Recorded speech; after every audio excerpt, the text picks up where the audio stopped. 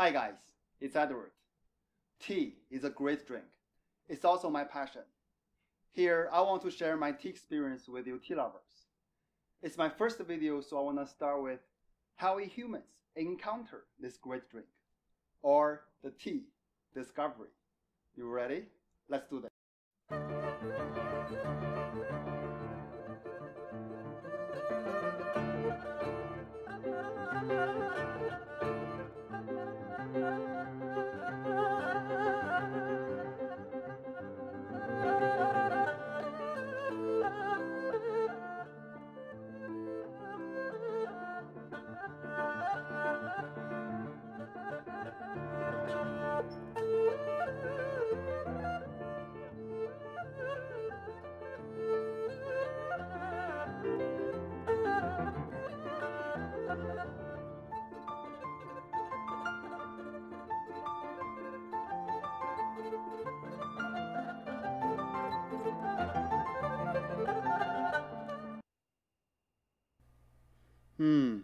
It's nice.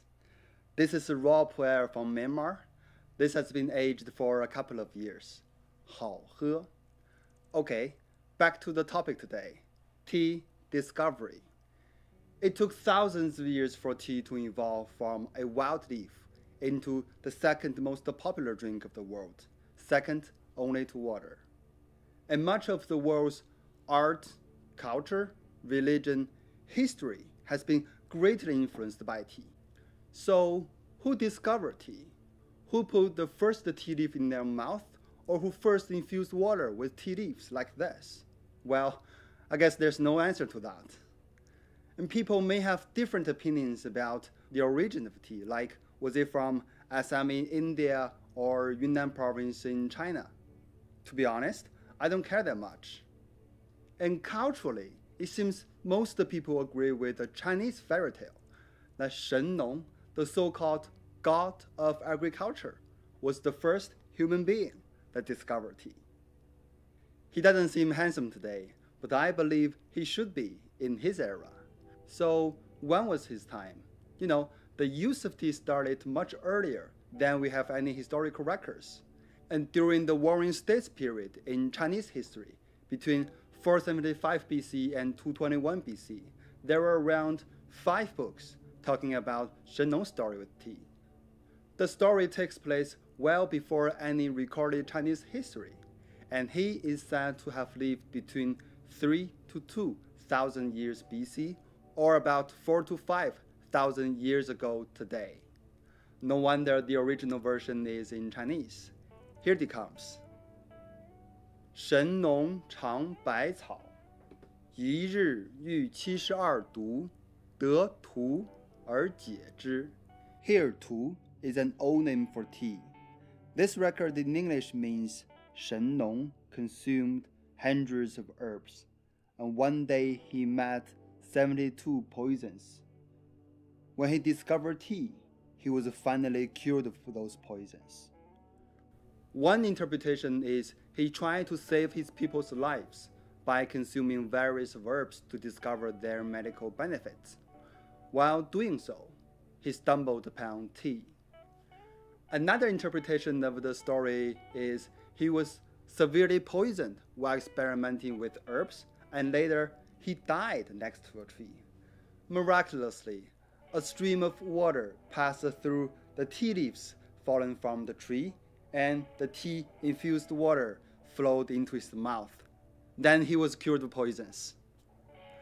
Whichever story you believe, tea has been used for thousands of years by people, and possibly for more than 5,000 years. Even today, not all the health benefits of tea are known. Crediting a god gave the detoxification and other health benefits of tea more acceptance to the public. Okay, that's all for the fairy tale. Now let's talk about the fact. Here is an archaeological evidence about tea discovery that I want to share. Actually, there are many of them. In the southwest of China or Assam state in India, even Laos or Myanmar. But this one is not anywhere close, but in Zhejiang province of China. Now let's draw a map of China like this, the island of Taiwan, and in China we have a river called Changjiang or Yangtze River, and this is the city of Shanghai. To the south of Shanghai, there is a province called Zhejiang Province. It's spelled like Zhejiang.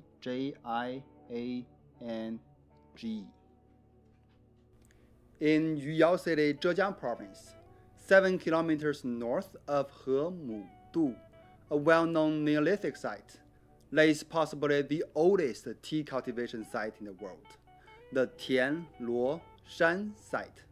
Literally means the mountain of field snails. In the year of 2012, the Zhejiang Institute of Archeology took charge of the 5th excavation at Tian Luo Shan site. Surrounding the residential area of the site, they unearthed many intrusions, which turned out to be cultivated camellia plants.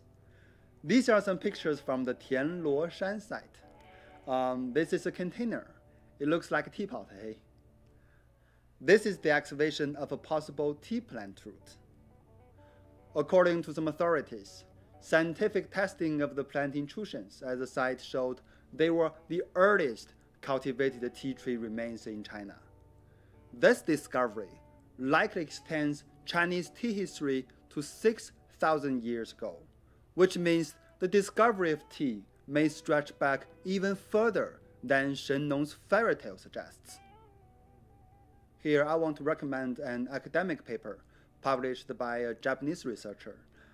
Forgive me if I pronounce this wrong, Professor Shinichi Nakamura from Kanazawa University.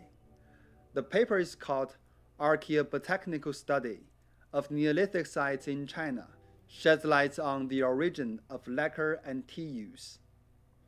Okay, that's all what I want to share about tea discovery, a fairy tale about Shen Nong, the god of agriculture, an archaeology discovery at Tian Luo Shan site.